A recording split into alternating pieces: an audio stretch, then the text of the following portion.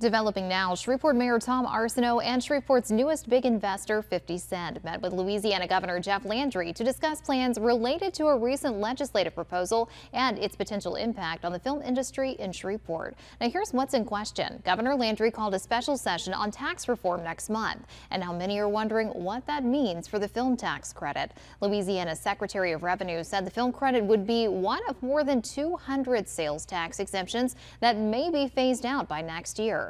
KSLA News 12 spoke with Mayor Arsenault about yesterday's meeting, which he described as, quote, a very preliminary, cordial, and productive discussion. Well, the governor made some time to visit with Mr. Jackson and his team and me so that the governor would understand the potential impact of the upcoming legislative proposals, tax proposals.